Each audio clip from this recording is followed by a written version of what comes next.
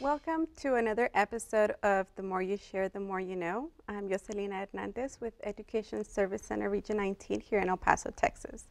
And today we're going to be looking at another Web 2.0 tool, and that's going to be Prezi. A lot of people have been using Prezi recently, and Prezi is going to be a presentation tool, but it's all online. You don't have to download anything. You don't have to look at different versions of it, such as PowerPoint.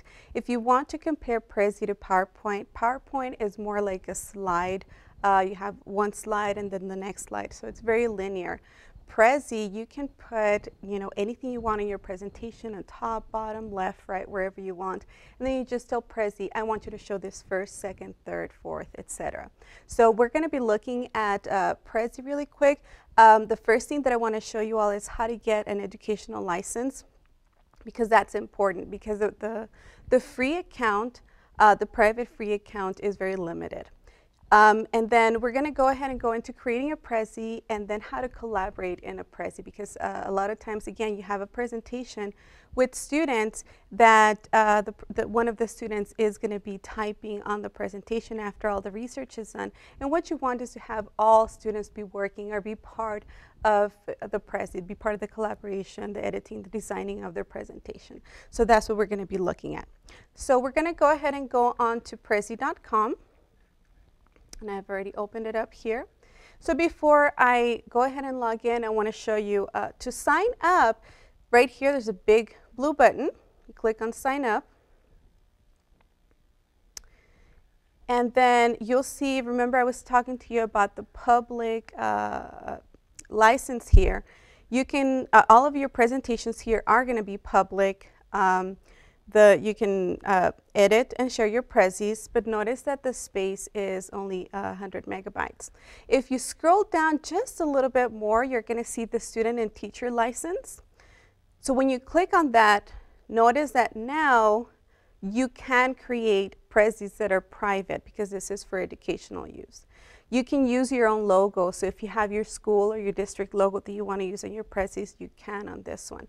And then notice that now your storage space is 500 megabytes. So it's important to have an education license. So I'm going to go ahead and log in.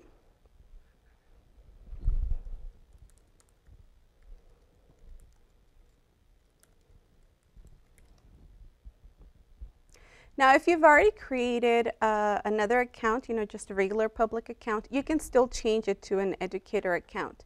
Notice that right here I'm logged in. It has my name, so I'm going to go ahead and click on it. If you click on Settings and Account, and you scroll down, right here you can upgrade your license. You can let them know that you're in an educational institution. Or if you switch from one institution to the other, you can still go ahead and upgrade and change your email on here. Okay, so when you log into Prezi, it's going to take you here directly to your Prezis. Notice that I already have some Prezis, but I'm going to go ahead and create a new Prezi. And if you've worked with Prezi before, I know that you've seen this, this circle, they call it the zebra. Well, it's no longer what you use to edit anything on Prezi. So that's one of the things that I wanted to show you. When you do log in, you have some templates that you can choose from. I'm just going to go ahead and choose the blank one, the very first one. And the reason why I like the blank one is because I can do whatever I want with this one. So right up here, if you notice where it says template, I'm going to go ahead and scroll down to customize the current template. And here's where I can decide what everything's going to look like. So my background, let's say I'm going to choose this nice pink one. And as I'm going, you can tell exactly how it's going to look. Because a lot of times when you have presentations, it looks really nice on your screen. And then once you put it up, when you're presenting, it may not look as nice. So right here, you can see exactly what it's going to look like. If you want to, you can add your own background. And it'll add it in 3D. Or if you want to add your custom logo, this is what I was talking about. And what'll happen is on every slide that you go to, it's going to have your logo. So I'm just going to leave it there as pink. I'm going to go next. And then right here, I can decide what font I want. And you have 3 different fonts. You have your title, for your subtitle, and then for your body. So I'm going to go ahead and click on the first one, just pick one of the fonts, and then right here I can select the color as well. So I want something that's going to pop out. Same thing with my subtitle. I'm going to go ahead and click maybe white, and then for my body, let's say that one, and maybe black will pop out a little bit better.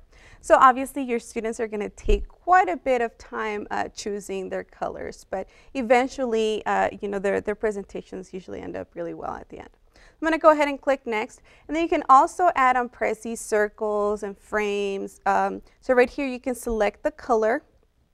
For example, here I'm selected the color of a circle and frame, the bracket and frame and rectangle. Let's say that color for my arrows, and then I can also use markers, so I can go ahead and change that. I'm going to go ahead and click done, and now my Prezi is using the colors that I have just selected. Now this is all customized. If you want to create a quick one, you can select one of the templates that were already there, so that's really up to you. Okay, so we've looked at the theme. Now one of the other things that I wanted to show you, remember I talked about the zebra. You don't have the zebra anymore. The zebra is gone. What you have here is now a square rectangle, kind of like you know, in any other program that you're using.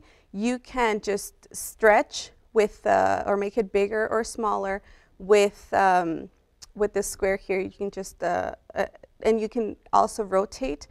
When you get to the square over here on the right side, or actually on any of the corners, you get that little arrow that's kind of curved, and that one can rotate it. Now Prezi, like I told you, the difference between that and PowerPoint is that you can put things anywhere you want. Notice that I'm scrolling in and out, I'm zooming in and out of my canvas, and I can add things anywhere I want on here. So I'm going to go ahead and add something. If I just double click, I can start typing.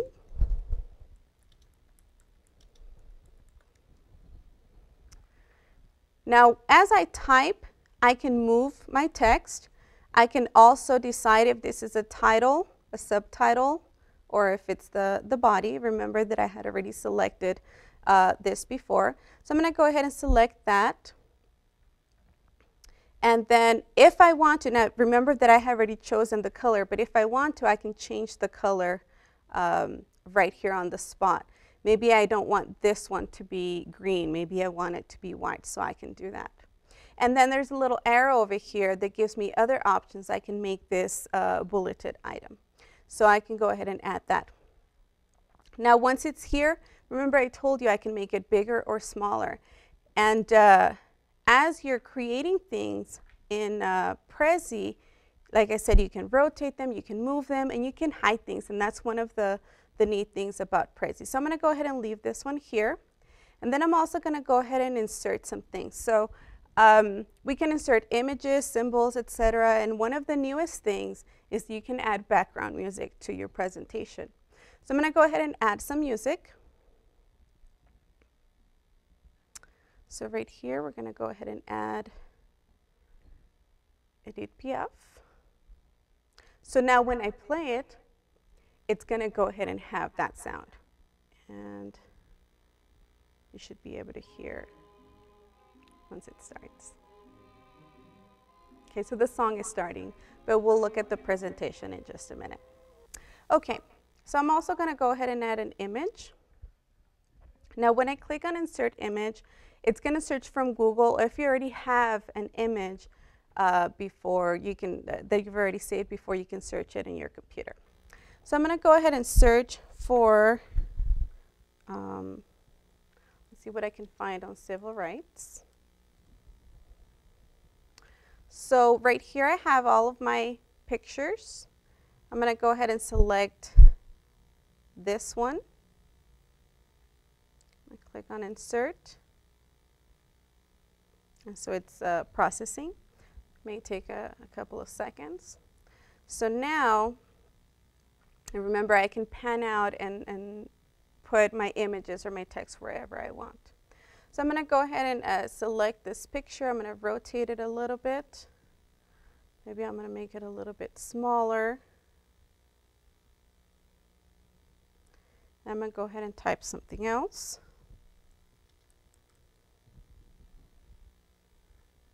So just to show you, now that I have all my items here, I have my tags, I have my pictures, I've selected my background music.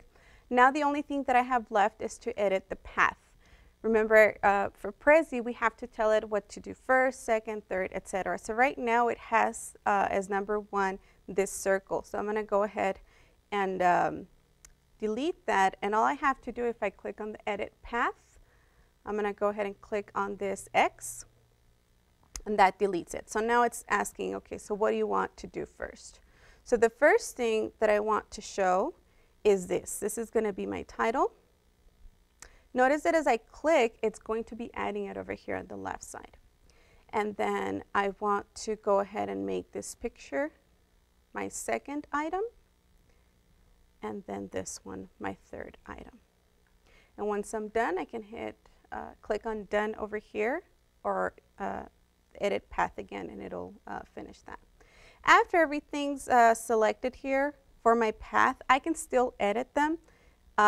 If I want to maybe click on this one and then move it up, I can do that.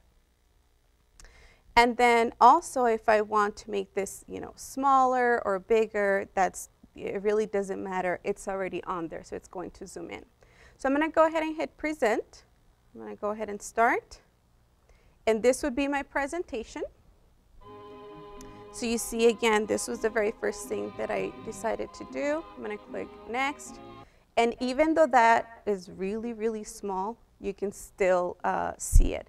And you should be able to hear the music that I selected as a background, music. And then go ahead and click next, and then I'll see my images.